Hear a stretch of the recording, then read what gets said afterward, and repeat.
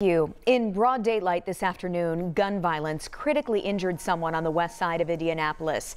Now, it is still relatively early in this investigation. It's only hours old, but our Logan Gay is in studio tonight with what we know so far from police. Yeah, Jenny, police responded to that shooting around 12:30 p.m.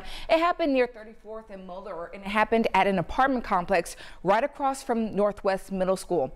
Police say they found a person in the apartment parking lot who had been shot multiple times. The person was taken to the hospital in critical condition.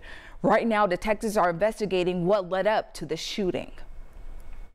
We have no information as far as what the causation would be, what prompted the shooting. Suspect is on the loose right now, and we really don't have any additional information at this time.